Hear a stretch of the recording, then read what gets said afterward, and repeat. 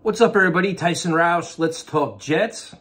This has been a long week, man. I'm still excited about the Aaron Rodgers stuff, but the whole waiting for him to talk and the anticipation and now all the leverage, who has more, who has less. But whatever, time to move on a little bit. It was great to see the signing of Allen Lazard yesterday and seeing his excitement and his good use of Twitter. But the next biggest story is going to be about, Odell Beckham Jr., where the Jets remain interested in him. And he's another kind of like a controversial player where people either love him or hate him. And the Jets being tied didn't make sense because he was on Aaron Rodgers' wish list, was not a demand list or a ransom list, just an ideal scenario. So Beckham's going to be turning 31 this year.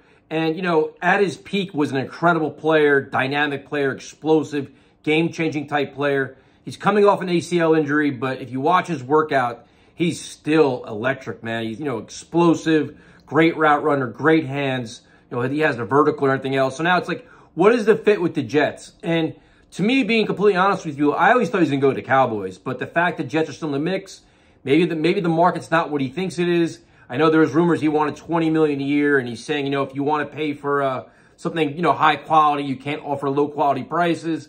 So for the Jets, the first thing is, what's the fit in the locker room? I think in one aspect, he could be a great mentor to a guy like Garrett Wilson and Elijah Moore, just on his work ethic and how he plays receiver. The other side of it is his personality, all that Odell Beckham Jr. brings to you. Coming back to New York, coming back to New York, New Jersey, but he's always headlines. He's always doing things. He's always in the media and on social media. Will that be a distraction to anybody? Will that be an annoyance? Because right now, the Jets are emerging kind of as a team that everybody wants to hate. Because you have the guy Aaron Rodgers, who's kind of like, kind of controversial, kind of annoying to some people. And then you're going to have this brash Jets team that's going to talk some shit, which I love. I love the us against the world thing. I love that people hate the Jets. I love it. But you add Beckham to the mix, and how does that add to the locker room? Will that be any kind of a problem? The other thing I wonder about is just the snaps. Right now you have guys, Garrett Wilson, Elijah Moore, Lazard. Then, if you add in Beckham, will guys get mad if they start losing reps?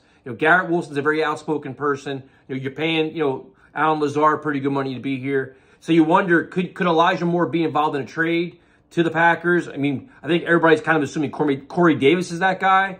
So it's just the fit on and off the field. Is it good for the Jets? It's interesting. It's very interesting. I mean, to me, I'm at the point now, it's like I want all the weapons as possible to see Aaron Rodgers flourish.